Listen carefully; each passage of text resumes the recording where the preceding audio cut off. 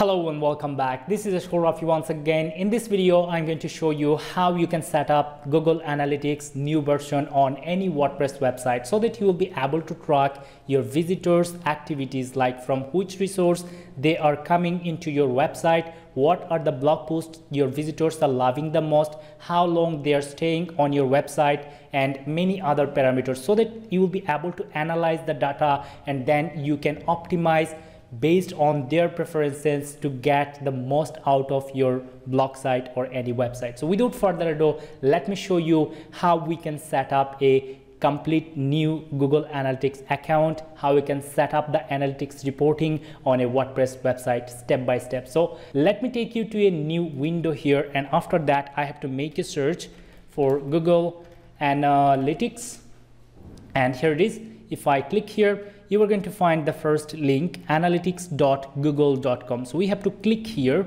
and it is going to take you to your Google login page where you have to sign in using your Gmail account. So I'm going to use an account here. I'm going to provide the account details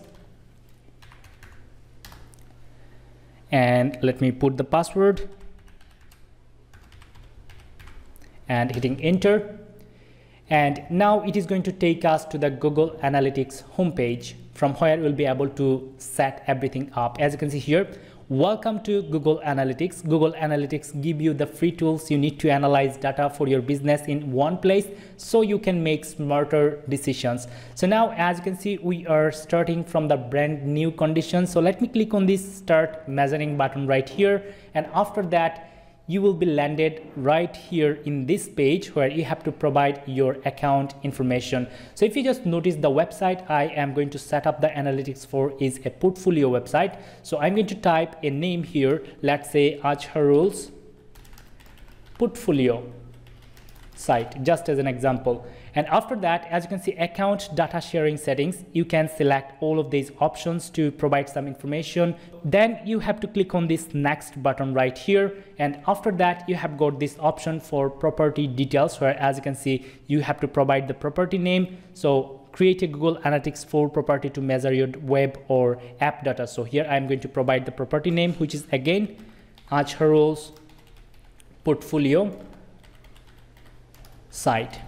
And after that we have got reporting time zone. So you can select your time zone here. So for example, if I want to select Bangladesh, just take a look, I have got the GMT +6 Bangladesh time zone, but I'd love to go with the United States version because I mostly operate my business, or I mostly stay active on that working hours. So let me select United States from here. You can select based on your preference. And after that, select the currency you would love to go with. So I'd love to keep it to US dollars as it is.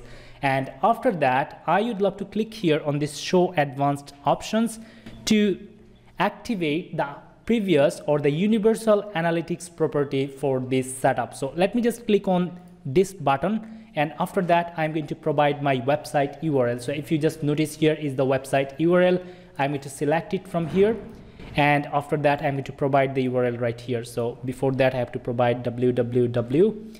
And then, as you can see, create both a Google Analytics 4, which is the new version, and a Universal Analytics property. Universal Analytics is the previous version, right? So we are going to create for the both measurement or the both platform. And then let me click on this next button. And after that, you have to provide your business information.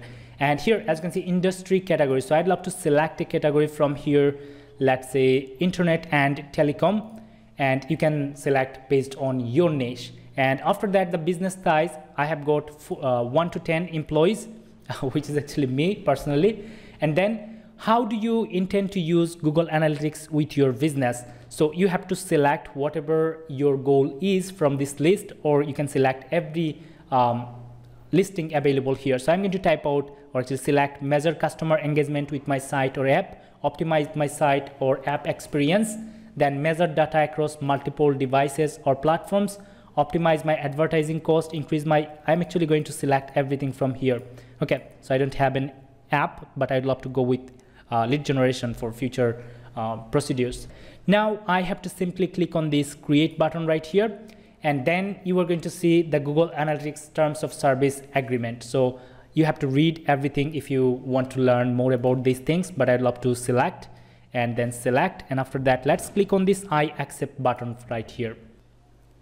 And after that, you are going to find this option, web stream details. Just take a look. We have got everything already settled, right?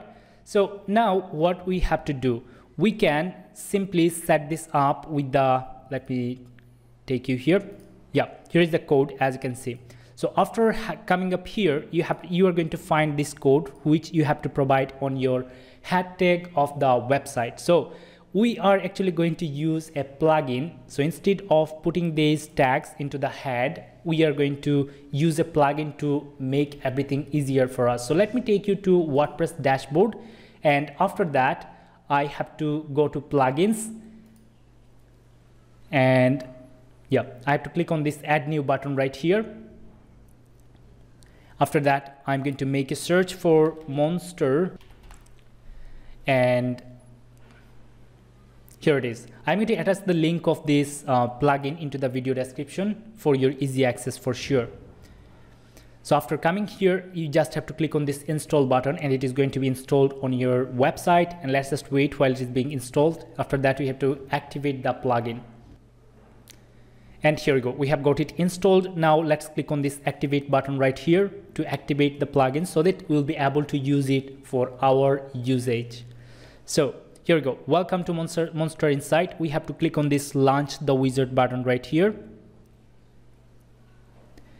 After that, you are going to find these options, as you can see, which category best describe your business. So I'm going to select publisher.